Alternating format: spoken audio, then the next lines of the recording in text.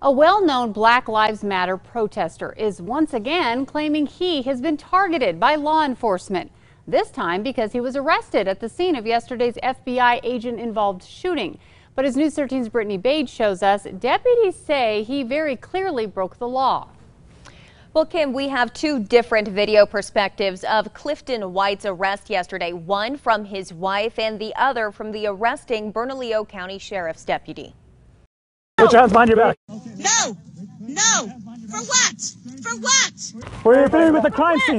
The cuffs go on. Clifton White, about 2 minutes into Bernalillo County Sheriff's deputies repeatedly telling White and his wife, Celinda Guerrero, to get out of the crime scene.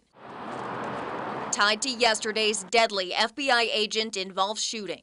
What's going on, guys? Lapel video shows White and Guerrero walking towards the yellow crime scene tape and then walk around a tree, finding a gap in the tape. This is as far as you need to go. You don't get to tell me nothing. I'm telling you. Read my rights? Am I at arrest or something? No, but this is a crime scene. This is a crime scene.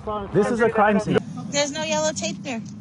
We know a black man was murdered by police here today. The FBI has not identified the man killed in yesterday's shooting, but White and Guerrero are well-known Black Lives Matter protesters, helping organize last summer's protest following the murder of George Floyd. There's no jurisdiction.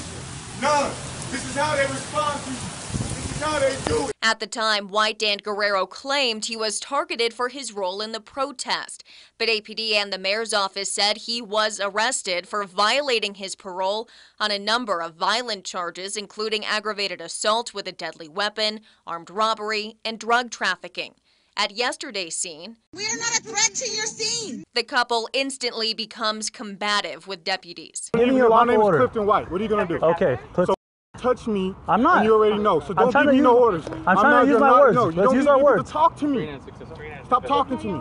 After several rounds of name-calling and repeated refusal to get out of the federal crime scene, Let's step back. Let's step back out of the crime scene. deputies arrested White. What are you going to do? Plant some evidence?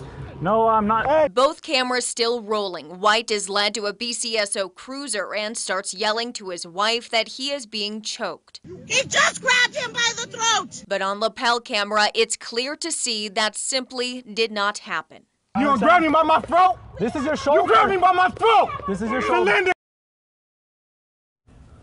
Now, deputies say White had high blood pressure and received medical treatment. He is now facing charges including obstruction and assault on a peace officer. Kim?